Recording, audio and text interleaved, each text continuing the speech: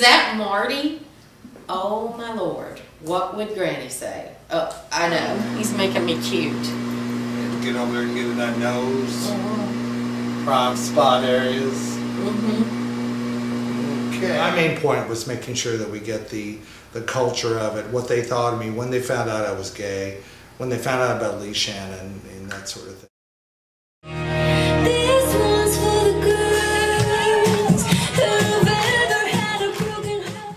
Hi, I'm Beth, and I'm Leigh Shannon's first cousin, and I'm from Noonan, Georgia. Hi, welcome to my new reality show, Who the Hell is Leigh Shannon? That would be me. And we were all in church, and Marty walks in with this guy who is, I mean, dressed so impeccably. I looked at his hair, and I was like, that guy's hair is practically choreographed. Why is Marty there with a gay guy? And then, oh, Marty's gay, okay. And it, you know, it was a shock. This is taken. We really, really love what we do at Ritzy Rags. And cancer patients, no one really knows until you get it. I see it every day. I see it in 16-year-olds, 30-year-olds, 50-year-olds, older women. And it is never easy. I will tell you it's a lot easier than when my mother had it. I think that's what made me want to sell good wigs. Because my mother was a beautiful woman. Her name was Lucille, and she looked like Dinah Shore. And she really, really was a beautiful woman.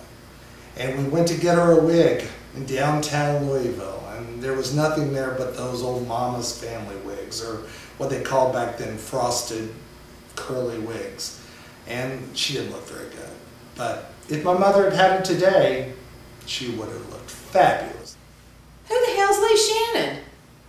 Believe me, I know who Leigh Shannon is. And what's that Granny said? They asked her, well, Mommy, are you going to ever find you a man and remarry? And she looked at him and said, I wouldn't have another man if he had a gold-plated asshole.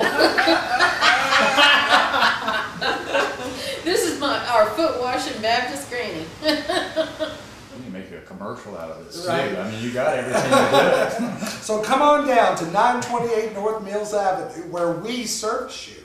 Oh, that sounds terrible. We're not a whorehouse, I promise.